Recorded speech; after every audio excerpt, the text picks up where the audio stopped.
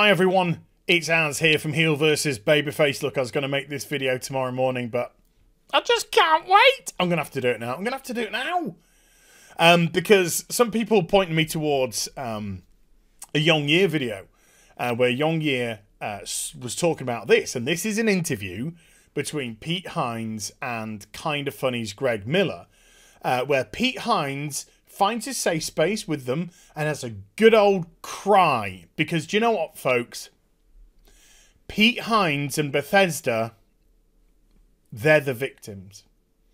They're the victims of some very, very nasty YouTubers and other social media people that said some very, very horrible things about Fallout 70 shit, which was a complete and utter mess because it was an easy target. And they didn't care about Pete's feelings. Not at all. They just wanted their clicks. They just wanted people to come watch their videos with their outrage and their anger. And that's all that they did them for, because Bethesda and Pete Hines are above reproach. They are the victims of this situation. I mean, if we actually want to speak in reality now, of course, you all know that when Fallout 76 came out, it was a mitigated disaster. Now, I did a very big video to start with because I participated in the beta, and then I just put out a video saying, do not buy this game. And I talked about my experience in the beta and how terrible it was. And that video caught fire, and it did very well indeed. But a few days later, everybody else sees the game for what it is. And I wasn't the only one with this story. This was a very repeatable narrative that was going on amongst a lot of people.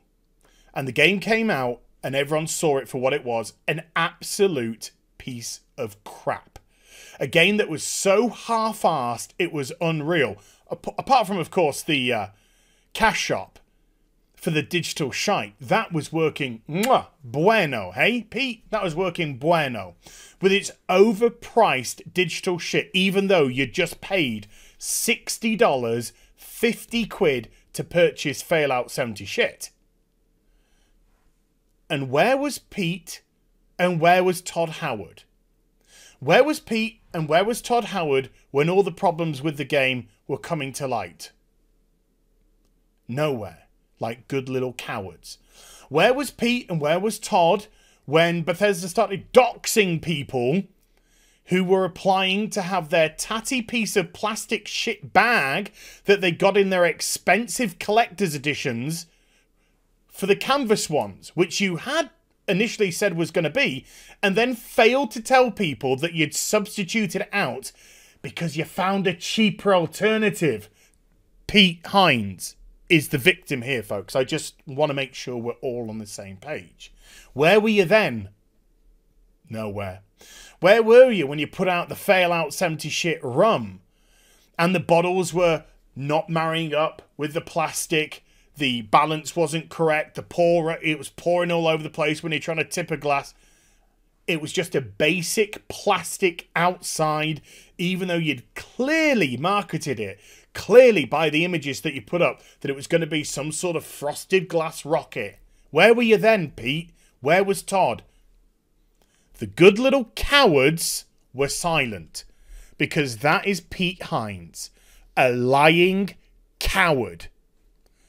And here, folks, he's trying to paint a new narrative, because he's come out of his little hidey hole, his little burrow. And next month, of course, Wastelanders is due to release. So Pete, who thinks you're all idiots, and we'll get into that in a moment as well, thinks all of us, me as well, everyone, the whole job lot, we're all idiots. He thinks, enough time has now passed between the launch of Fallout 70 shit and now. So people are probably starting to forget some of the issues that the game had, some of the problems. It's now starting to leave their brain. Let's try and create a new narrative. Nasty YouTubers having a go at us, poor Bethesda, and our easy target of Fallout 76 because not everything was working according to plan. This guy is so obvious. Pete is such a basic bitch, it's unreal. I wouldn't believe a word that came out of your mouth. But don't worry, Pete's got all of these angles covered. He makes sure of it. He makes sure to try and cast off YouTubers immediately.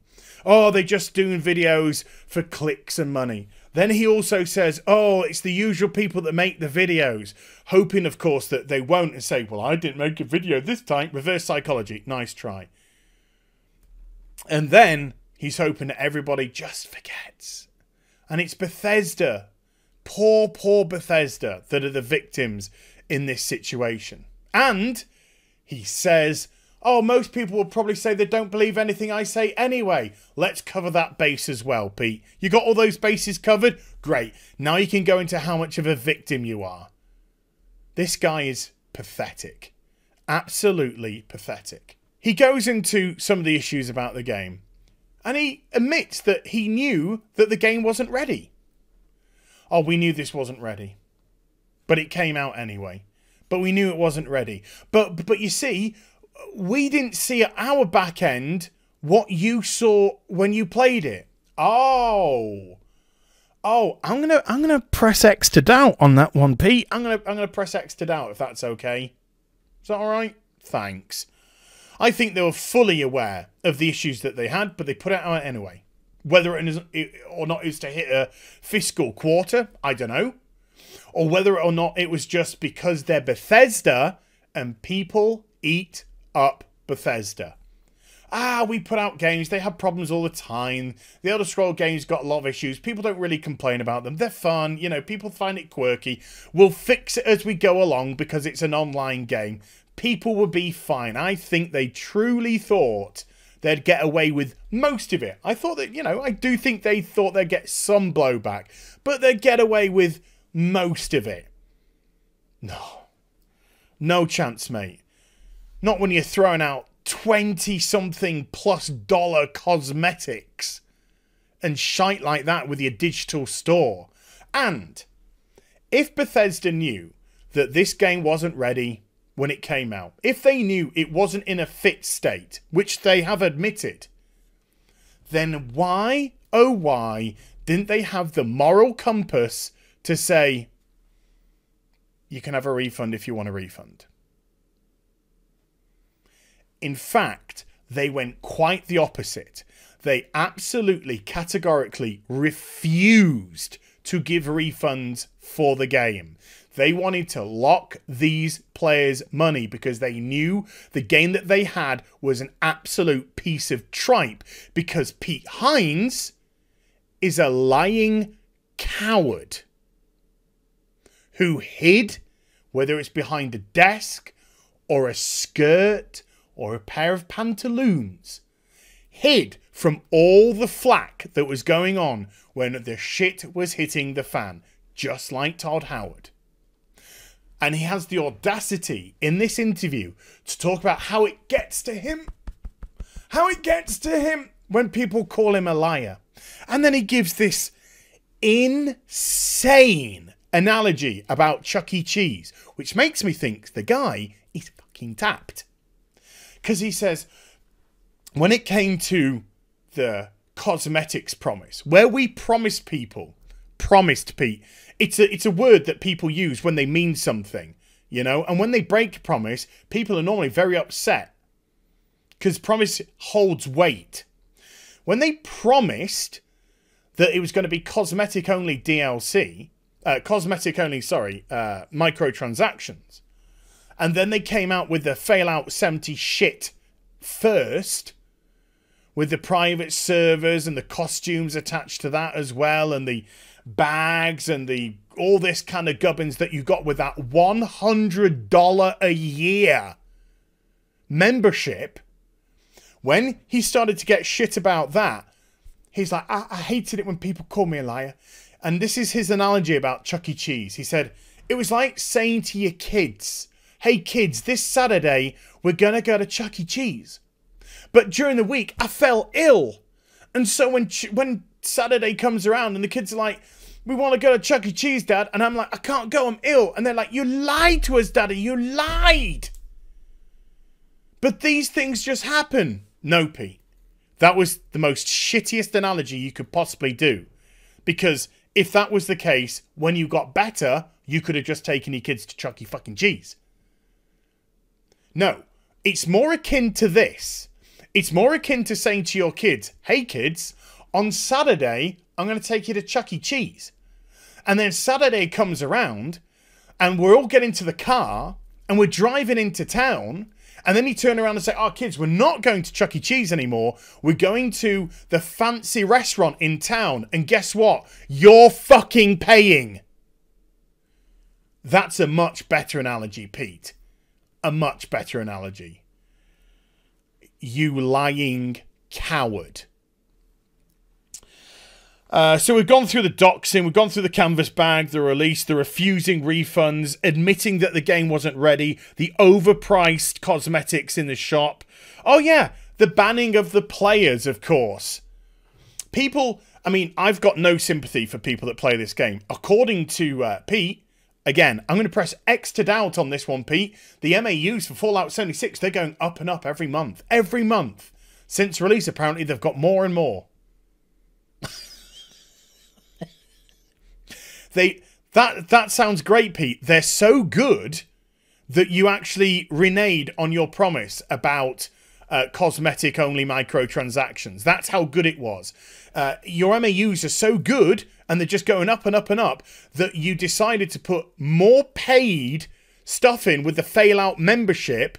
Even though you haven't fixed the game, it's still bugged, it's still got plenty of bugs from release, and you've barely put a scrap of content into it since launch. That's the story that you're going with. Oh, okay.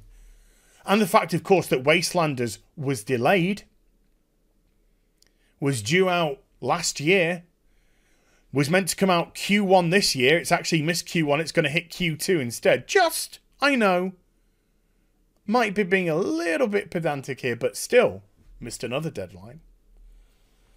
But then you banned the people who actually stayed on your game. Some of them who just tried to fix it with little bits of, you know, modding, etc. No, get rid of them. And the person who put in the most hours in the game, I'll ban him. And then when he was unbanned, because you did this huge wave of unbanning, oh yeah, and that lasted about a day, and then you banned a bunch of people again. The person who'd spent the longest amount of time in the game could show that you hadn't been cheating at all. But, you know, this is... Bethesda, by the looks of it, couldn't even tell when people were cheating and not cheating. And then we've had bug after embarrassing bug. Recently, the glitch, of course, with people running around, literally stealing all the shit off people's backs. But people, I must reiterate, and I apologise for not saying it sooner, it's YouTubers' fault. It's my fault. It's my fault as a horrible YouTuber to report on this shitty game. Because I'm just doing it for clicks and monies.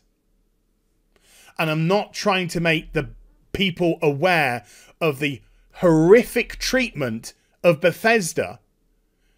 And how the behaviour of Pete here clearly shows how they're mad. But they're not mad really because of me and other YouTubers.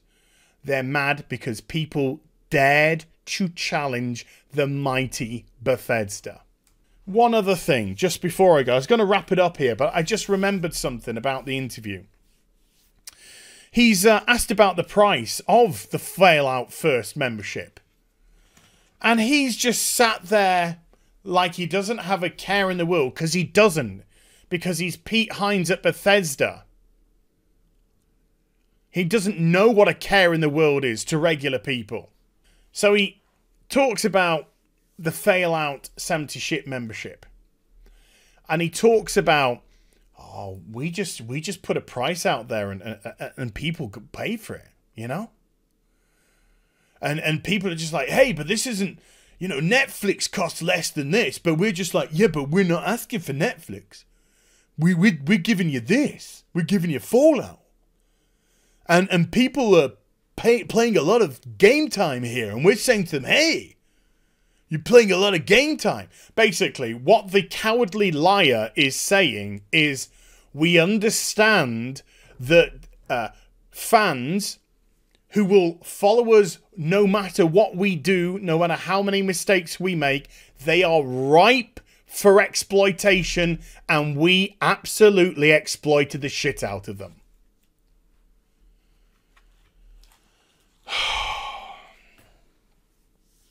Oh, Pete. This is not a good look. How did this interview go down, by the way?